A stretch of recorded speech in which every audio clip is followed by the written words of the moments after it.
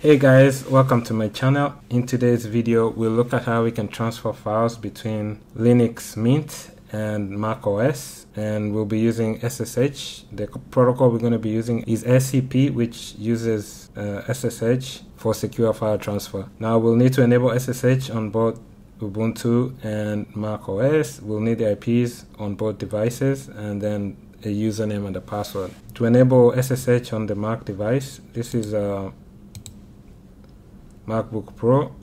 We'll need to go to System Settings. It's either going to be System Settings or System Preferences, and then go to General, and under General you want to go to Sharing and enable Remote Login. That should enable SSH. You need to know the IP address, a username, and a password. Now let me see what files I have here. On the desktop I have these two files. Let me delete the one that's coming from Linux Mint. So let me remove this one. You can also use your Finder to see what files you have. This is the file I have on my desktop right now. Now when we are pulling, you need the source and destination. The protocol is going to be SCP. Now if the source is my Mac device and I'm pushing to Linux Mint, I will need to put the file name here. So let's do this file, and I'm pushing it to the Linux Mint device. I need the username at the IP address for Linux Mint. This is the IP address. Then here I'll write the file path where I'm gonna have this file placed on my Linux Mint device. So the path is gonna be home, desktop.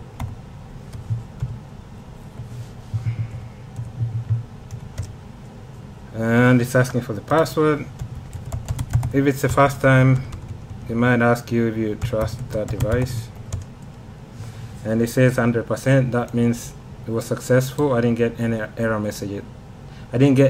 messages. Now that's for pushing. If I'm pulling, it's gonna be in reverse.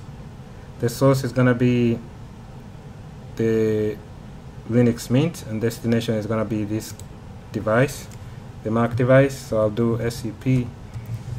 Actually, let's just use this, and let's change the source.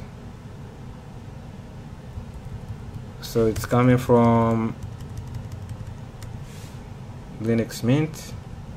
So the same information, the username, the password. So it's gonna be the same information: the username, the IP, the directory, and the file name. So the file name is test mint.txt, and I'm placing it in this directory. The password,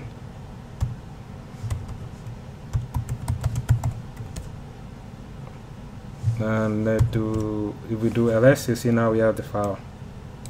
That means I was able to successfully transfer the file from Linux Mint to this device.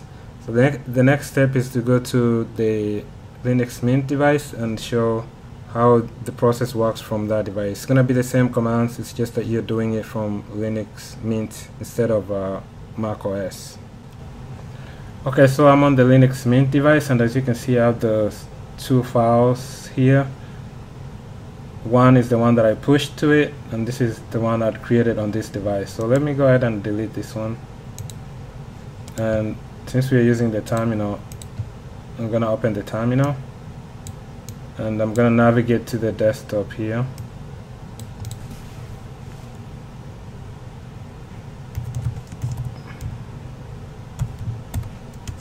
I'll do pwd, and as you can see, this is the same directory that I used.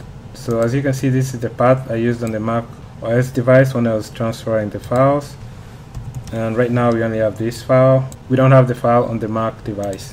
So the thing I mentioned is you need to ensure that SSH is enabled. Now on Linux Mint, to enable or to check it, you use the systemctl command,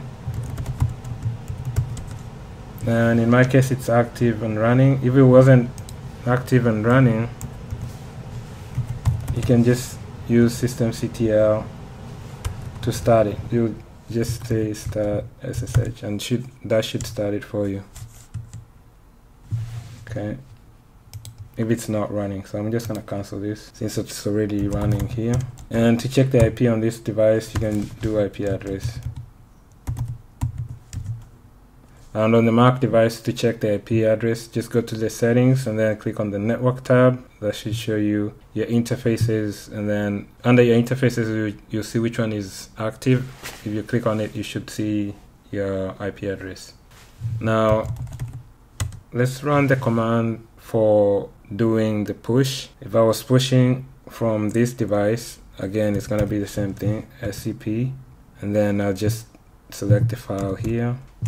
It's test, and then the destination, I'll need the username, and then the IP. This is the IP for the macOS device,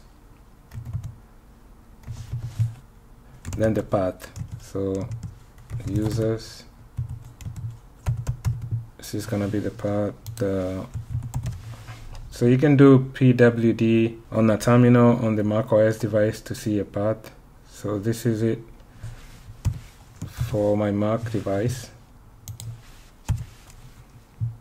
desktop, and then the file should be placed on the desktop.